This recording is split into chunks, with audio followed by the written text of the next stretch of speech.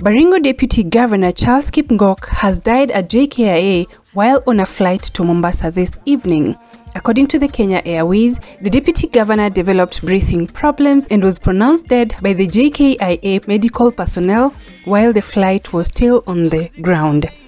And in a press release by Kenya Airways to notify the public on the death of the Deputy Governor, this is how the letter reads.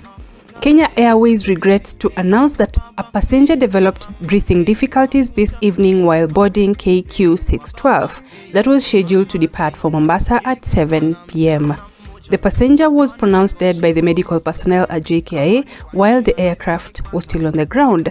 The Jkia health and security agencies are currently handling the issue. We convey our deepest condolences to the family and friends of the deceased during this difficult time.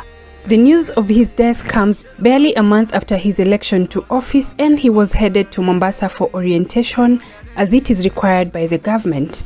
May his soul rest in eternal peace. Thank you so much for keeping it locked to Sauti TV. Please follow us on Facebook, Instagram, Twitter and TikTok at Sauti TV KE. Until next time, goodbye for now.